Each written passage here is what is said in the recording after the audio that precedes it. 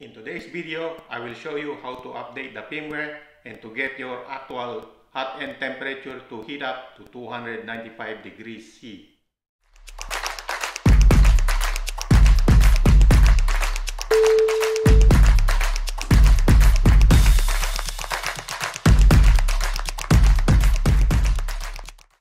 Hello makers, Maki here of 3D Hub, and today I will show you how to recompile the firmware to get your hot end temperature to reach 295 degrees C. And once again, I would like to acknowledge Miguel Risco-Castillo for the source file. This firmware update is suitable for 3D printers with direct drive extruder that can handle 300 degrees C. If your 3D printer is not equipped with high temp extruder, you don't need to do this. Before we start, we need a few things for this setup. Number one is Visual Studio Code for compiling, the source code, SD card for flashing the main board, and I connected my 3D printer to Octoprint. If you don't have Octoprint, you can also use Fronterface Terminal, and all the download links will be in the description below. Go to Miguel Castillo GitHub page. We need these two files. So click and download those files. I already done it. So do the same on the special configuration and extract them.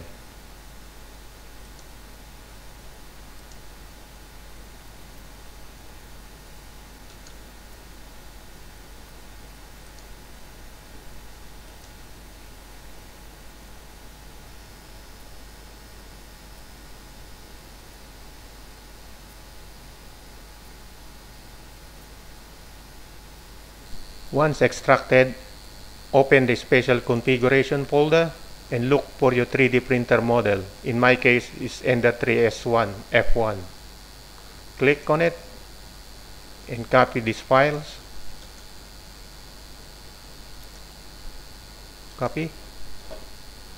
Open up the Ender 3 firmware folder. Open up Marlin and paste the file here. It will ask you if you replace. Click yes. Open up your Visual Studio Code. If you don't have this icon, this alien face and the M, go to your extension and type in platform IO and auto build Marlin and install it. So once you have installed those extensions, open the folder that we've extracted.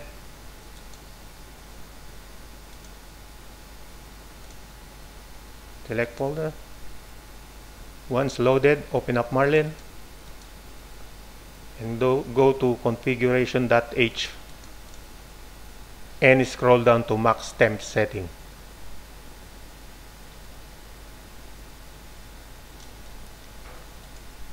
Change everything to 300.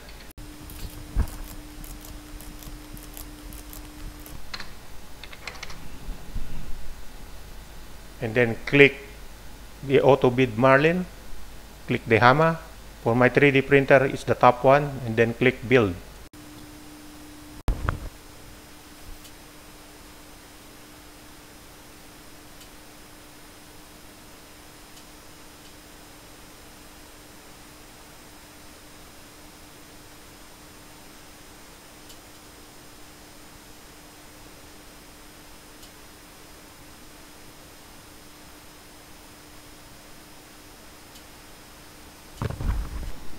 Once it's finished, click this folder. This will take you to where the bin file is saved, and then save it to your SD card. Insert your SD card to your 3D printer and turn on the machine.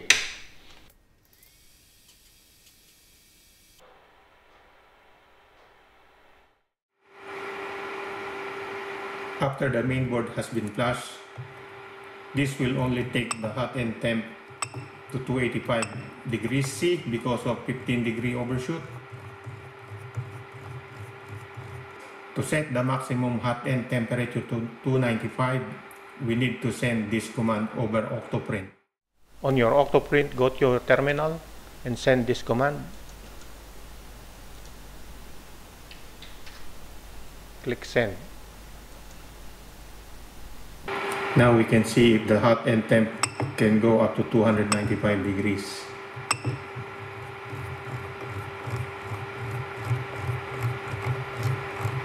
That's the maximum temp.